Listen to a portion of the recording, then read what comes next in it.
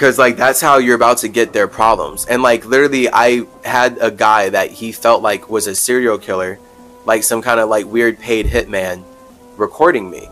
So this is where after that hangout, I was gonna hang out with him again.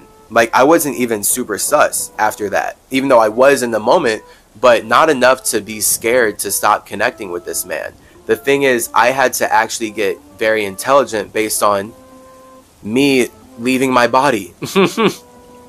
And I took a mental flight out of my body, and it was in this flight where I created Dissect the Dialect. It was in this flight where I was able to communicate with all these other spirits that are making me possible.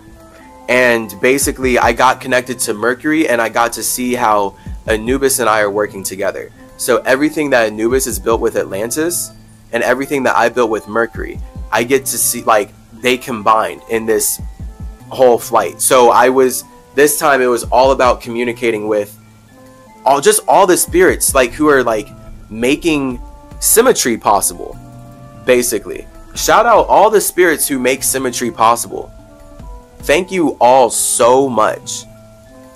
Like, thank you. I'm so infinitely grateful to not have to be going through what Blaine is going through. He's gonna get a whole episode because he deserves to be talked about. He's gone through a lot, and he's a very interesting man, and I love him. Again, his name's not really Blaine. Maybe I'll give his real name out in the next episode, but right now he's known as Blaine. Shout out him.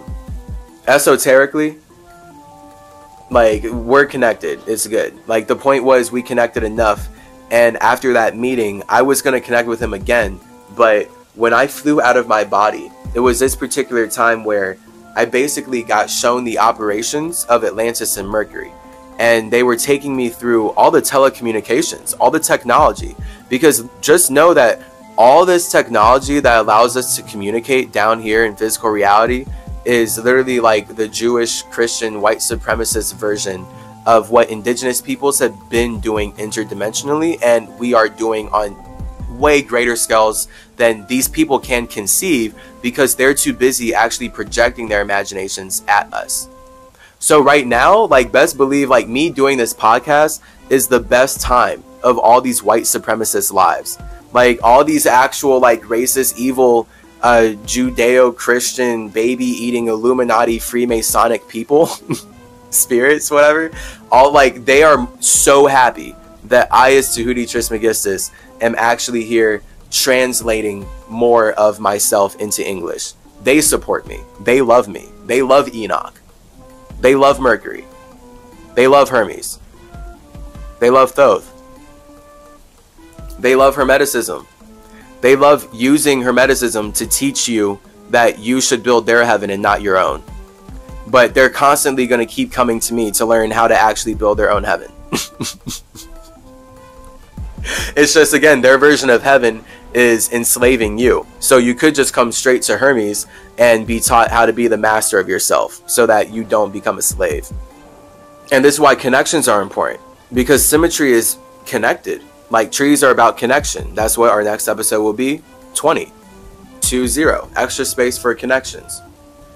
That's what I saw on this whole trip, where it was like right after hanging out with him, the Mercurian death spirits, all my indigenous death spirits in general, they're like all the purple teeth vibes, and they all like are just super, I mean, super cool, super intense though, very intense. They were showing me how the medical industry was actively trying to come after me, literally, and how I saw the physical manifestation. Like, they were literally communicating this to me, and how they're protecting me. And I'm so, like, thank you guys. Like, the fact that I can even say this like this, thank you so much. So many spirits have to be working together to make sure that I can continuously express the wisdom from my space as Chase Clarence Calloway. So many spirits have to work together to make this possible, all based on me being the synchronicity. I'm here at the right moment. I came here for you. I came here to elevate you. I want you to awaken. I love you a lot. I want you to connect with yourself and be happy in your own space and build infinite worlds from there, so that the universe can expand in ways that we, just allow all of us to connect. Because that's what we're going to see with virtual reality. Again, like, I'm talking about the indigenous version. The white supremacist version is us paying money to be enslaved in replicating what I'm saying with these words inside of their virtual reality world. That's what Mark Zuckerberg's up here about. You can be in your own home space on our virtual reality that you're paying money for, inside of a simulation that we are causing climate change in, because we're harvesting the land of indigenous peoples and enslaving all of you. What? What?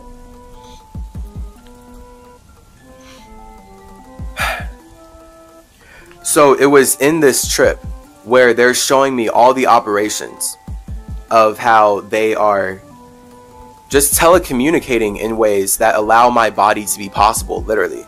Like, you can imagine this on a cellular level. Like, I'm talking about it on an astrological level, like going up into the universe and like looking down at Earth and like all the simulations, like all planets, and seeing how they're all connected by spirits wanting to communicate, and then seeing the technology behind that and knowing that I'm very integral in setting all this up.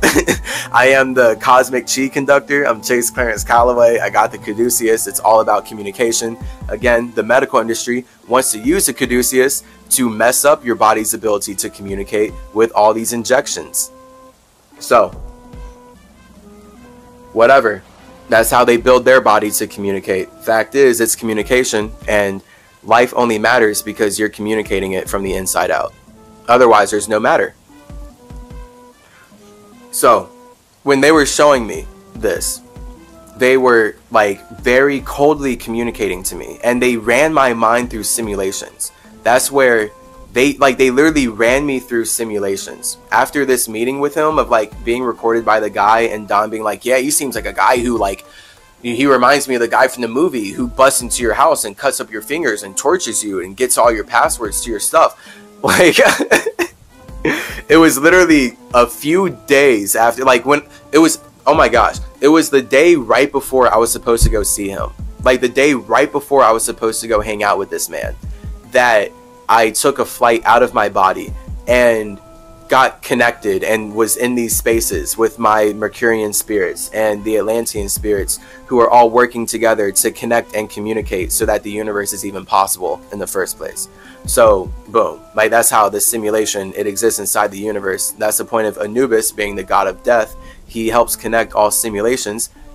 Dogs are a man's best friend. So, that's where they were very coldly communicating to me that the medical industry is actively like plotting and trying to like basically take my teeth. And they ran me through simulations of like, hey, would you be able to actually handle if 3 dudes busted into your place and took your teeth, or like did this and this and this? And they're like, literally, I was just being like ran through simulations through Mercury, like through this technology, this astral realm technology, because all life is simulated. So what spirits can do with light is infinite things. This is why light is everything. It's just a matter of how much you weight in light so that it seems like it matters and becomes actually heavy. So light is everything. And that's where, when you can actually know how to simulate life with your mind, that's, I mean, actual magic. So they were running me through these simulations of actually dealing with like the repercussions of continuously connecting with this man, basically. Like, literally, if I kept connecting with this man, what would happen to me? And they were like, look, you do not need more attention on you. Like, we've got you covered. Know that. We've got you covered, but you don't need that attention on you. And they were just running me through like, look what happens if you keep going out of your space and you keep connecting with a man who has that kind of attention on him, and then you get that kind of attention on you. Do you like the result of what is being simulated? And I'm like, yeah, definitely not. Like, no. And like, the whole point was them being like, cool, now just know that we got you. I mean, like, we're not calling you into a simulation just for you to not be able to communicate. Because literally, like, in these simulations, my mind is like forced to communicate. Like, I'm talking with these spirits. Like, well, what's the point of me being in a body? Like, what's the point of me being down here sharing all of this? Like, why would I be here doing all of this spiritual wisdom, Tahuti, Hermes, Chicotet, symmetry, Irisel, chase work, if I'm just going to, like, get messed up by a horrible industry? And yeah, the point is you have to more consciously communicate. So I learned so much from him. Here I am building a podcast about it. I mean, it built my life. It's a part of my life now. So I had to, once I like literally got back from that whole flight, like, I was super grateful to them, because they were just showing me the whole operation of like, yeah, we got you. Like, the point is, you can't even go through things like that guy. Like, us as spirits, this is why air is the ultimate power. Communication is the ultimate power. This is why I was practicing airbending as a child until my mom took me to my kung fu teacher, who told me to stop practicing because I would mess up my chi. And instead, I was supposed to spend money going to his classes. Of course. Wow. I, as a kid, should have kept practicing airbending. That's so whack. Whatever. Hey, I mean, that's the point of being a kid. You're at the reaction of your environment because you're riding the wave, so you can relate and reflect on it as you get older. So, when I came back from that flight, after giving them super gratitude for like being connected and like supporting me so much, and it's like so amazing how much of a two-way street it is, because I'm so happy I'm being supported, and all I want to do is be supported in my ability to support you. Like, it's like so Virgoian, my soul, actually. Like, that's all of my feelings. Like, I'm thought, I create my feelings, but the only feelings I can really then imagine creating, like if there's any like wanting or whatever, as far as just like connecting with something outside of myself, I would want to be supported in my ability to support you. So that's where I was just super grateful to see how much I am being supported in my ability to be here as Chase and like kick all this spiritual health stuff. Basically, like just being literally my authentic self in the fullest capacity, addressing how this industry that is putting Blaine, I almost said a different name, that's putting Blaine through hell, is using my creation to harvest everyone's energy. And I'm so glad I had the conversations I did with Blaine. When I came back from that trip, I literally had to hop on my phone and I canceled the meeting that I had with him by telling him that I was going out of town. And it was that simple. He was like, oh yeah, absolutely, like let me know when you get back into town. Haven't texted him since. And I'm pretty sure we're still like, we are actually definitely connected in the astral. That's the point of like being intelligent, the layers of communication. Like me as a body here, I can't actually be going into circumstances like that. Versus my mind can travel and do anything. Like my mind can travel and communicate with him in ways that aren't even possible with the words that we have inside of these bodies. So if he is even aware in that level, then there would be no point in me actually using my words or my body to go communicate with him. I could just use my mind and we would get way more stuff done. We'd be way more productive. So again, that's like his limits then, and whatever. That's where you have to connect with everyone on their level. And the level that he's connecting with reality on is, I'm alone because I'm getting poisoned and everyone gets harassed. And the very last thing I need is the eyes that are on him being like, whoa, this guy's talking about people being able to strain their teeth. Because like literally, my whole life has been about decolonize your face. As Chase Clarence Calloway, my whole life has actually been about my teeth. My whole life has actually been about my skeleton and my spine. And it's all led up to this, realizing the importance of communication and Mercury and creating something out of nothing and all of the ways in which we do that so that we can do it even better. Because if we're just lost in the ways that we're creating, we're going to drown in our own emotions. So I know as thought, as Tahuti, I'm creating my emotions so that I can make matter feel like it actually matters. That's where all my magic comes from. That's the law of vibration. That's just then where I would want my emotions to be supported by the emotions that I'm connecting to. If I'm connecting to a simulation that's calling me away to teach it how to be healthier, then I would like my TikTok to not get blocked after 19 days of me straight water fasting and sharing how much healthier we can get from actually connecting with ourselves and eating nothing. So whatever, I get it. We're in a white supremacist world. Like, this guy went through all of this physical hell. I actually went through a bunch of mental hell, building up all of that and now having it deleted and gone. I'm not comparing it to his, because we can't compare. We naturally do compare because that's what nature is. Like, everything is in one air, so it's comp air. But you can't say that one is like equivalent to the other because it's individual. I wouldn't want to go through his experiences. Like, I can't imagine that for myself. I wouldn't create the circumstances with my communication abilities to go through that, which was the point of me getting out of there and using Spidey sense. Because the conversations with him, like, it just kept asking, like, where is your Spidey sense, bro? Like, where's your super sense awareness? Like, what's going on here? How are you still getting poisoned by these people? Do you just want to get messed up? Like, huh? So, like, maybe he does. But that's where I had to tell him that I was going out of town. We did not meet up that next day. I have not texted him since.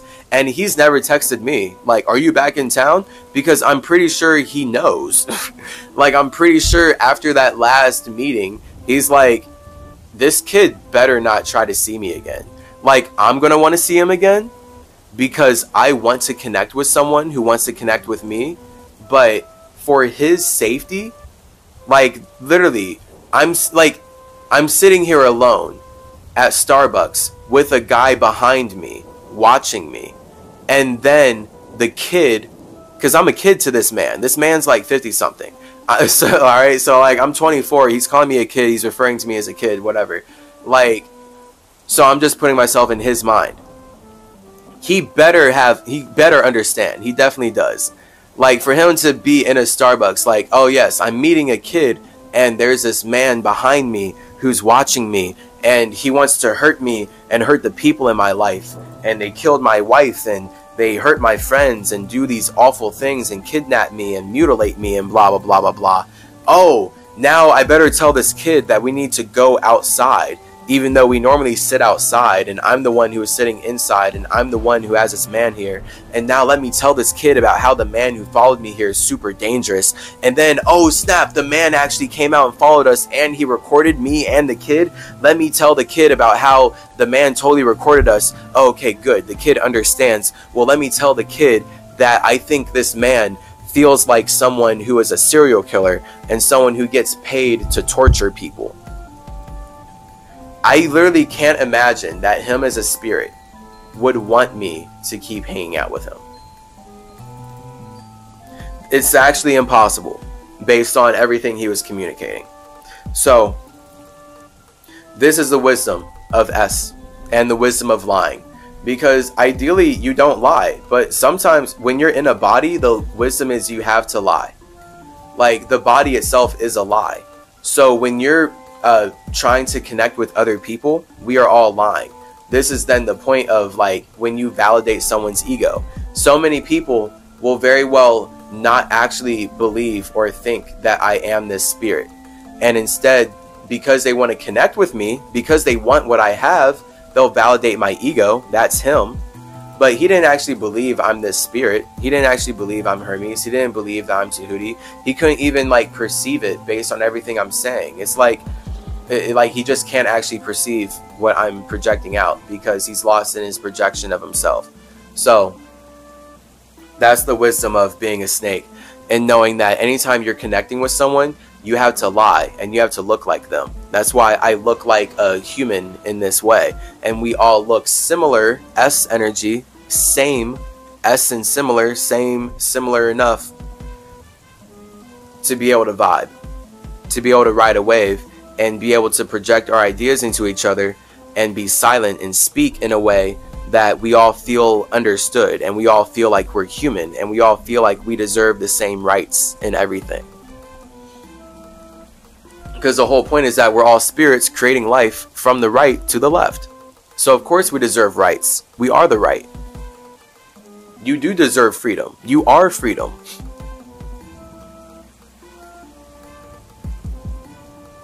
Much love. Mwah.